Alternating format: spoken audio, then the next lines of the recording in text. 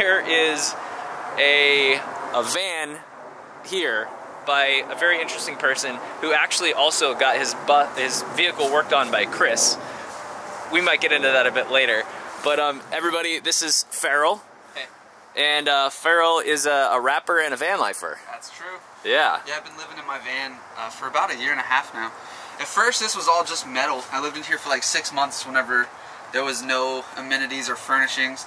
And then after 6 months, I'd finally raised the money and then hired Chris, and then we got it all built out. Yeah, sick, man. So let's start with, this is wood, obviously, huh? Yeah, these are all like recycled fence boards that we'd gotten pretty cheap for did you get them from Bob? Yeah, Bob Wood. That's what I called it, Bob Wood. Dude, that actually turned out way better because you guys sanded it. Yeah, we sanded it. It's funny because I have asthma, and there was like so many times like just inhaling sawdust, you know?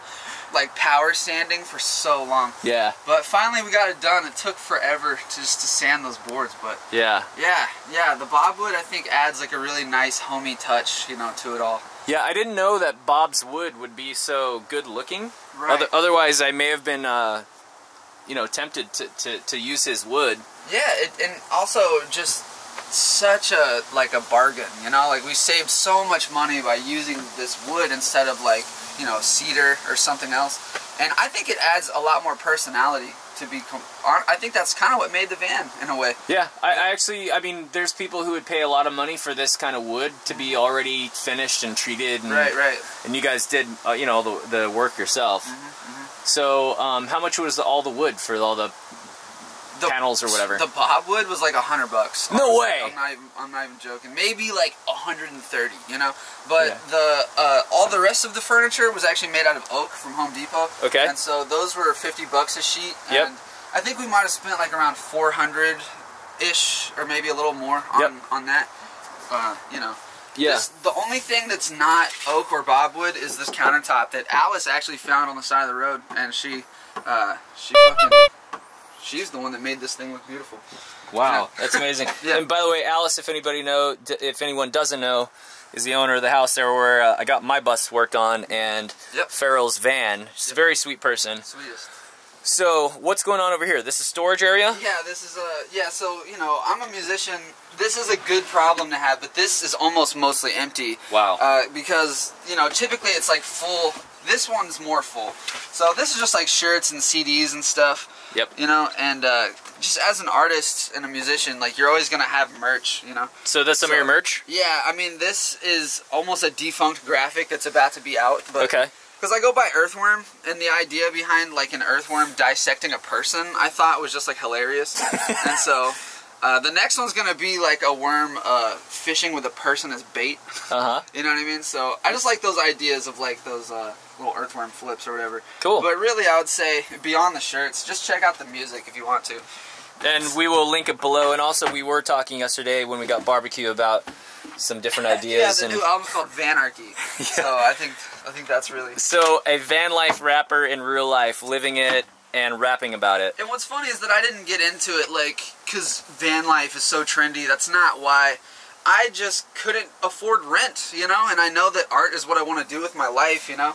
And having the ability to create full-time without the pressures of rent that's really why I got into this. Yeah, so you're able to pursue your passions more because of the reduced expenses. I don't have to, like, nowadays I can actually cover what I need with my music, you know? Yeah. Would you say it's easier to spend less money than it is to make more money? Oh, God, yeah. There's like a quote from Bruce Lee where he talks about how it's not even always what you can add, but what you can subtract, you know? And so, with my music, I was to the point where I was maybe making like $500 plus a month. Right? But rent in Austin and all my bills total, I was spending like $1,300 a month. So you could look at that in two ways. You could say, oh, I'm not a good enough artist, I need to make more.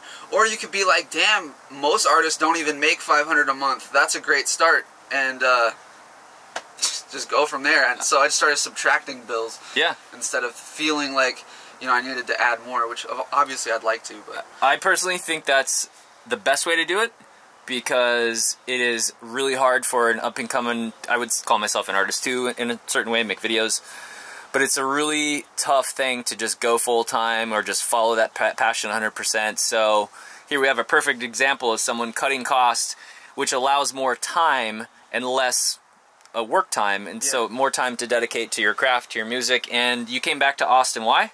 Oh, well, so basically to raise a little bit of money, the job that paid for all of this was, it's called pedicabbing. I know that sounds insane. It's this bike taxi, like bike rickshaw thing. I just pedaled passengers around downtown for 4 years.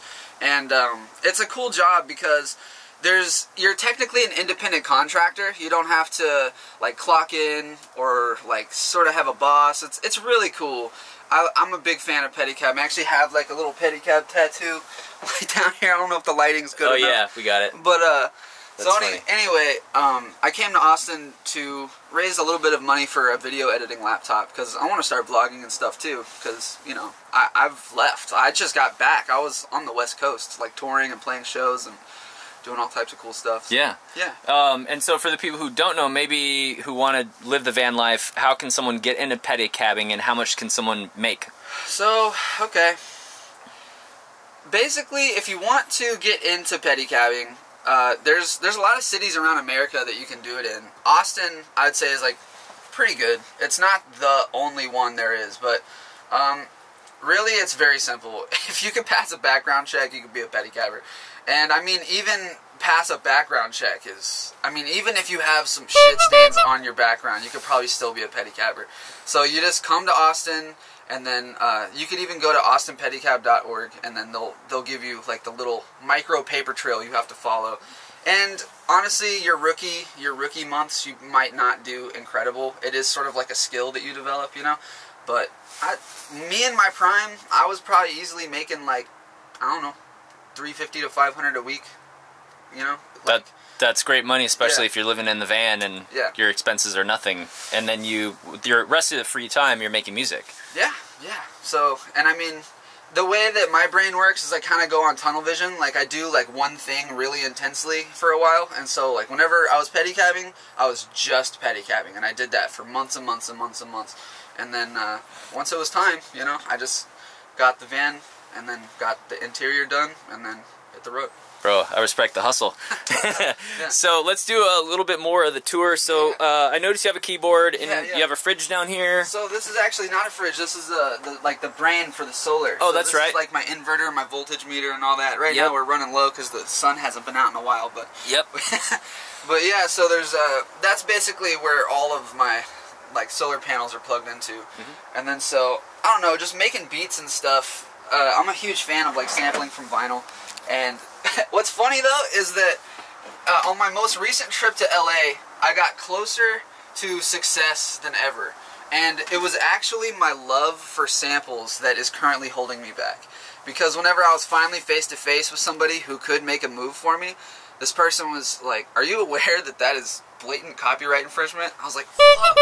And so it's funny that like the thing that I love most is like the thing that's currently holding me back. So that was even another reason why I came back to Austin, was just to make a sample-free demo to go around that copyright stuff. But yeah, I don't give a fuck. I still like sampling from vinyl. I'll do that on my own time for fun, you know? Yep. So that's what that USB record player was for. So this is an 88-key MIDI controller. This is pretty sweet. It's basically a piano, but it's not like analog, so if like you touch it, you know, it has to be plugged into your laptop, but that's fine.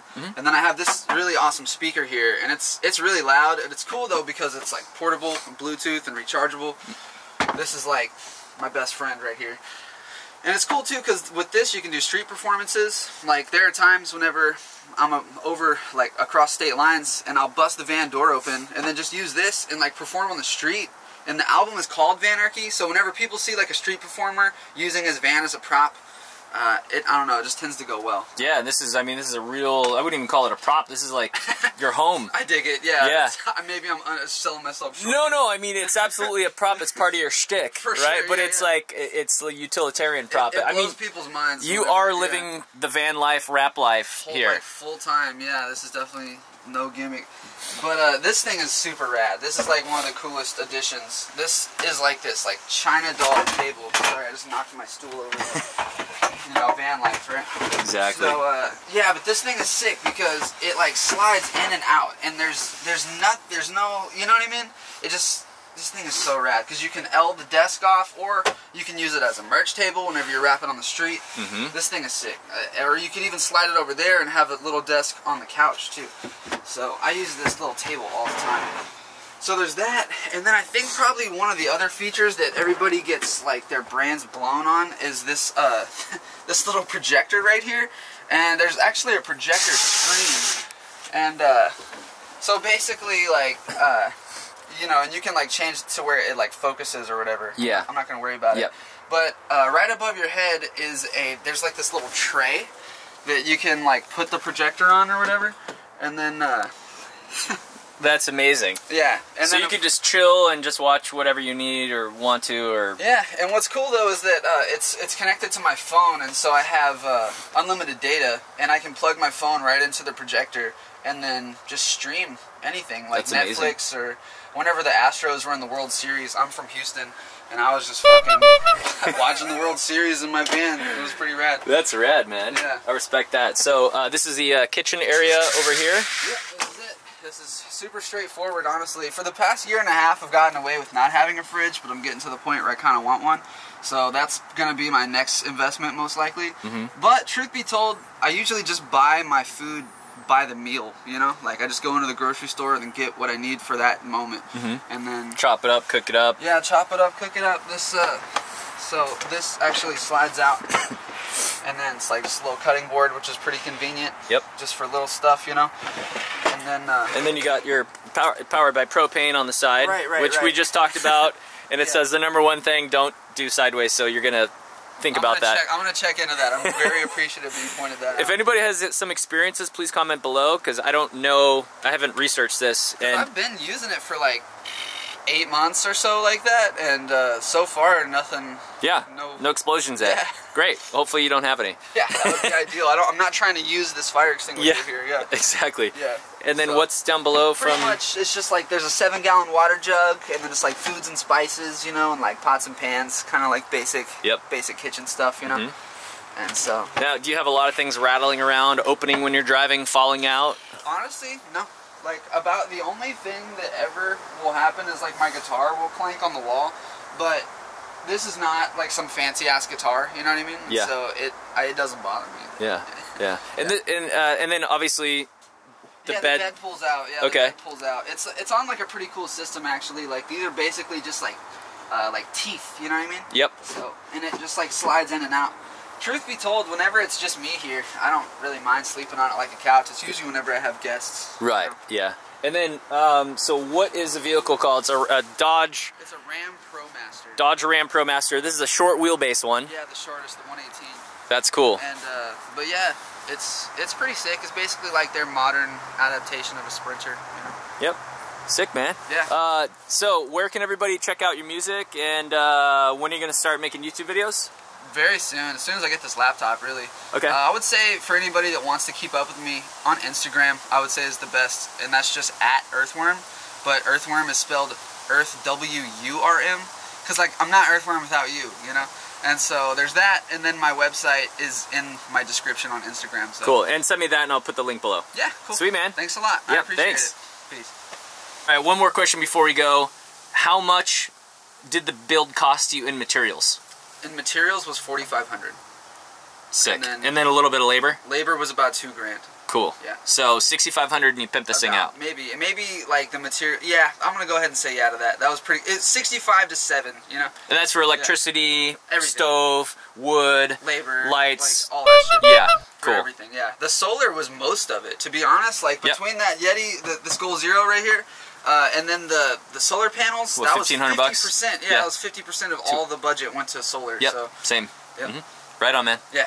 I just want to mention one quick thing about the interview. It's definitely not to promote the guy who built all this stuff. If you've seen the videos, you know what I'm talking about. Both Farrell and I have horror stories of working with him, and I intentionally left out all of the drama when I was here working on the first half of the bus in Austin, Texas. But I just want to say, in no way is this an endorsement to work with him. I wouldn't recommend it at all. There are plenty of people out there who are capable of building vans and buses and those people will probably respect you the way you need to be respected. So yeah, just want to say that quickly, and that's probably all I will say about this in the videos. If I see you at a van meetup or whatever, we can get into some juicy details, but this isn't the Kardashians, and I try to stay away from drama. I will see you guys tomorrow on the next upload.